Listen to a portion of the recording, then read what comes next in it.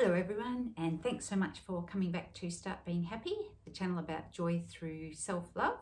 Although tonight isn't about self-love so much as a little bit of inspiration that I got from Elizabeth Gilbert's latest book called City of Girls, and her main protagonist is a young woman called Vivian. And Vivian's a bit of a ratbag, a bit silly and selfish and self-indulgent, and Olive is the voice of reason in the book. And at one stage, Vivian gets herself into a bit of a twist, and she's challenged, and she says to Olive, what do I do here? And Olive is a woman of few words, very forthright. And throughout the whole book, she's been the backbone, the conscience in the book. And she says, Vivian, you'll know when you're a grown-up when you are playing in the field of honour. And Vivian says, well, that doesn't help me. What does that mean?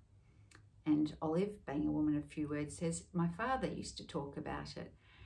And as a child, you get to be foolish or silly or hurtful because you don't know any better. But when you're playing in the field of honour, you know that you've grown up, that you've matured, and that you're taking responsibility for yourself, because you are putting your own selfish needs and desires to the side and putting your ego to the side and living from your heart, from your highest potential, living with courage and integrity, which, as we all know, isn't always the easy option. Sometimes we just want to think, damn, I want what I want, or I want to do what I want. But this was really a beautiful reminder. She's so articulate, Elizabeth Gilbert, to stretch yourself, to go beyond, to live consciously and think, yeah, I want to play in the field of honour. I really liked it, and I thought you might too.